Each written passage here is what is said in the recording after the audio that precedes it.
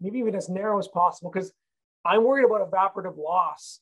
Like if we cut down all these trees in this I area, know. and so it's like I know. almost putting it, and this is like where, kind of permaculture is like sectors and zones stuff comes in. It's like, what if we made this thing actually long and narrow? Because like south is facing, so we could Straight literally, up and down. yeah. So yeah. But north is the top of the page, south is down below. So the sun's going to be coming in here. If we can leave all these are like 60, 70 foot tall trees.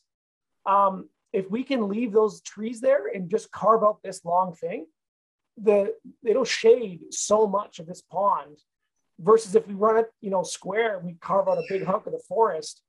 Like you'll lose a foot or two Right. to evaporative losses a year. So you'll lose 50% of your Right. pond. Right.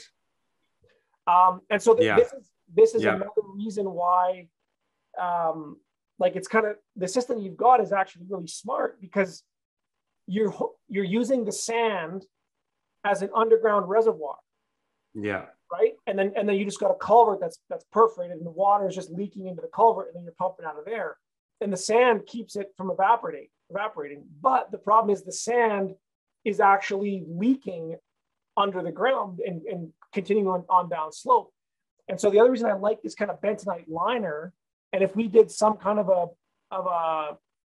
like a long, narrow liner like this is actually, it's like an in-ground swale, right?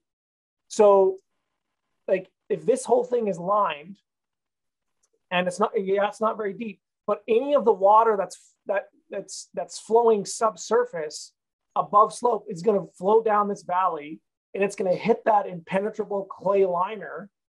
And so like this dam should continue to fill up from the above ground, the underground water that's moving through the site. You know what I mean? Like they're, you follow me there, Curtis? It can do that with the liner in there. Oh, for sure. Because Yeah, I am. I don't understand how. Well, I guess no. Sorry, a... no, I'm wrong. In order to do that, we would have to leave it off the back side. Right. Yeah, but which maybe is not a good idea. So now, but okay, now here's another idea. Because I've seen this before. We could trench in weeping tile. So this elevation here is 1019, right? And we're going to go basically, call it 3 meters down, or sorry, 2 meters down. So we go up 319, 320, 321. We go up here, and we could put in, or maybe it's a little bit taller, but you could actually put in drainage tile, like the perforated pipe they put around basements. And you could put that into the ground if you needed to, and like use it as an underground collection pit, and then run it down slope so that it actually pumped out over the top of your clay liner, and like stop the water from like flowing underneath that membrane.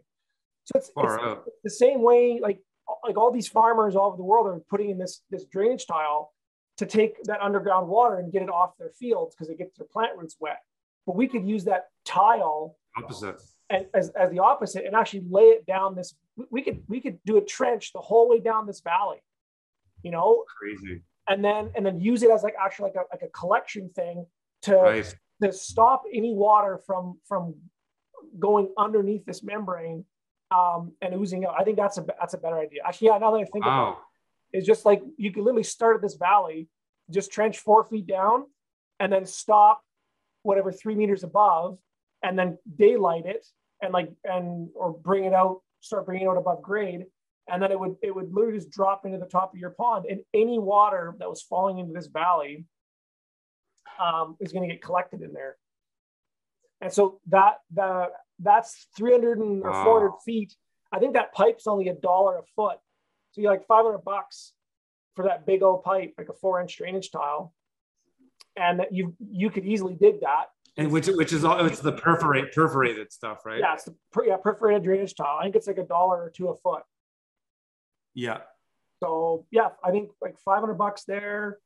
And then we do some, really good drainage to make sure that all this water flows in there.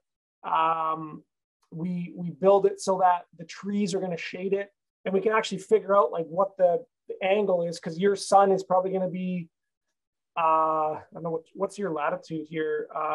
You're 49, so you'll be like 65. The sun will be 65 degrees, so we can actually calculate how wide of a cut to make so that zero sun on the longest day of the year ever touches that pond.